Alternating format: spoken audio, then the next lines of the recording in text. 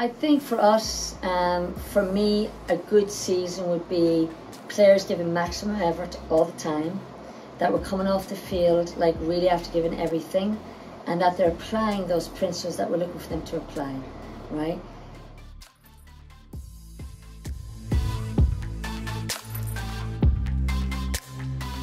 I just wanted to really come in and just keep an open canvas, so to speak, and then work from there with the players.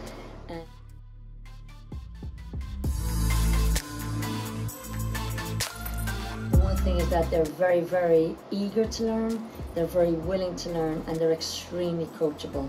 So that's all very positive for us, Mario, and that's something we're going to build on from there.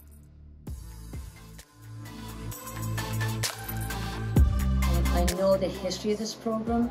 I know it was a great program back in the day, and it's kind of a fun challenge for me, an exciting time for me to see if I can bring this program to the lofty heights of where it was back in the day. It's a difficult challenge, but one I'm not going to shy away from at all.